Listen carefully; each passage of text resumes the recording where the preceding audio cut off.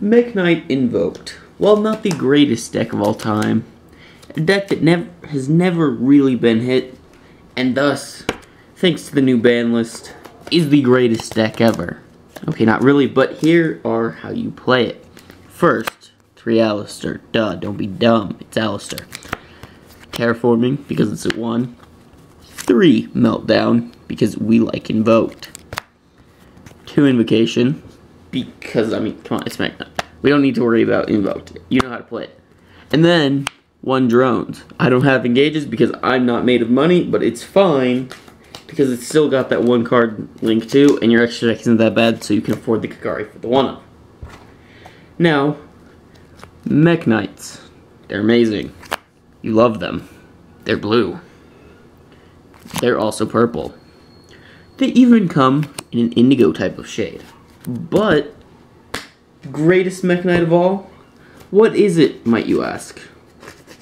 Is it yellow? Is it red? No, it's the Mekk-Knight that doesn't care about zones. All you need is your opponent to have more monsters.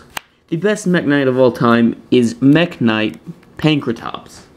You just summon it for free in our lovely blind second deck. You're just like, oh, here, Pankratops, love it.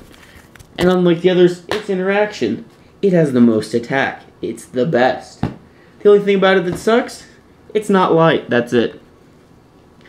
Now, because we're going second, we play all the going second cards. 3 Ash, 3 Veiler, freaking 3 Ogre, and Psy-Frames.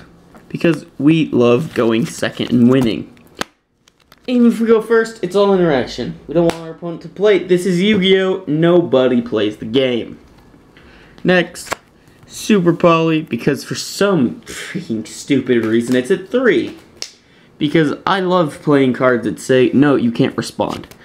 You have 5 negates on board? No, you can't respond. So, screw you.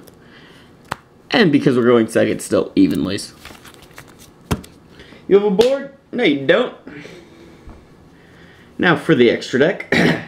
First, we have our lovely Super Poly targets. Okay, Chimera's not a Super Poly target, but you know what I mean. We gotta beat that Cyber Dragon deck, so we don't even need Super Poly. It's even better. Chimera, I mean, come on. All of these are good. You know what they all do. Titan for pure thunder, because I have the space, and screw it. Although you could play the Guard Dragon one. What is it? World Chalice Guard Dragon Almarduke. Get rid of 3 links. It's amazing. 2 Makaba. And 8 Purgatrio. We don't need a ton of invokes in our extra deck. It's fine. We don't need them. Although you could play more if you really want. Kagari for our drones. Beat Cop.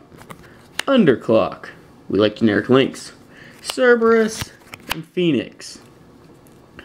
All good generic cards. You know what they do. Next, Alistair. It's good because it's a 1 card from Horned Drones and it searches invocation. What more do you want? Also, it's treated as Alistair. So you just link it off into Boral Sword, kill them, and do that. Also, you can Super Poly with it. It's a great way to go for game. Side deck.